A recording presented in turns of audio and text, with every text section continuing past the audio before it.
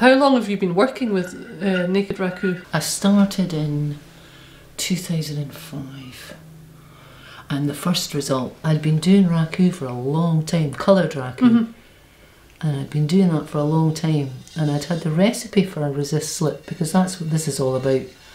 Underneath the glaze is a slip so that the glaze comes off. And I thought, oh, let's have a bash at that, and I did, and it was just like, oh, instant love. It's like, oh my god.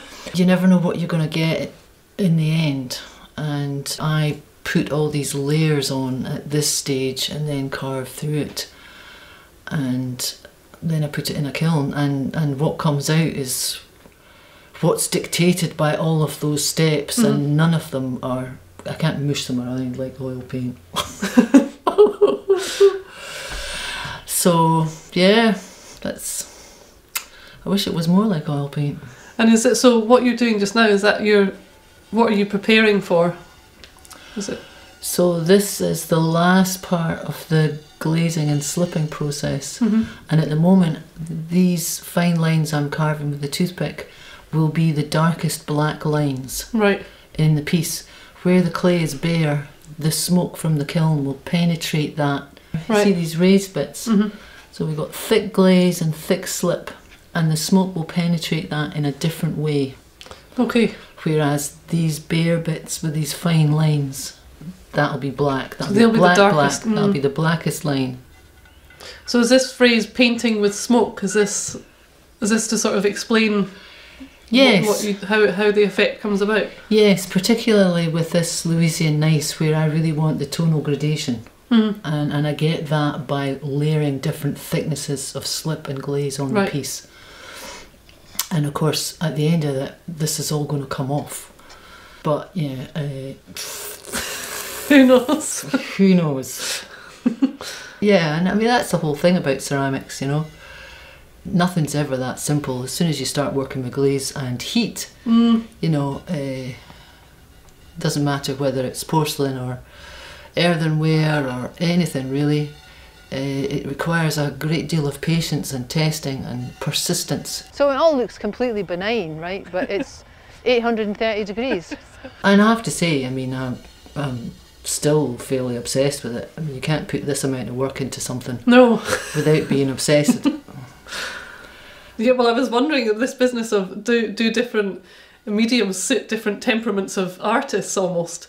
I mean, I don't think it's everybody that would have the patience or the determination or the willingness just to have faith that something will happen. Well, don't you think that mediums, that the artists that come to their medium, it's not necessarily a conscious choice. Yeah. But, you know, it's just that it fits you. I mean, I like painting. I've done quite a lot of painting. And I keep thinking I'll go back to it. But primarily, I love making. You know, it's the same with, I think, you know, all artists. They've got to find what really is their passion. Yeah, yeah. And where you feel at home, where this is it. This is who I am. And I can't say I'm the kind of patient person that I would have thought, you know, I've become patient because this is my medium. It's not the other way. I wasn't a patient person to start.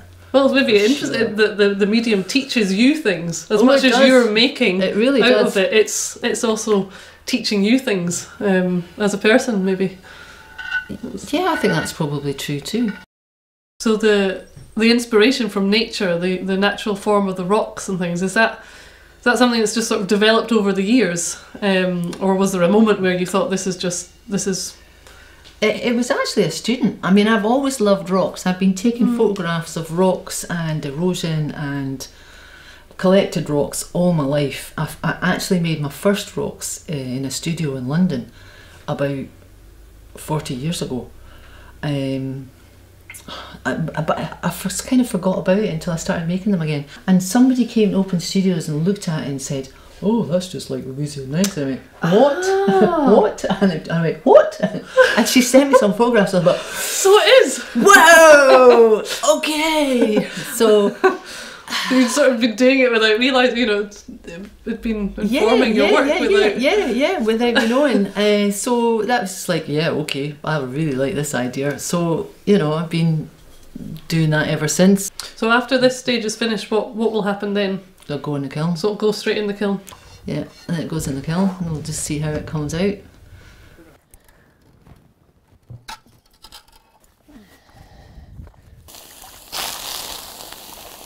So you can see that all that embossed thick stuff is all coming off.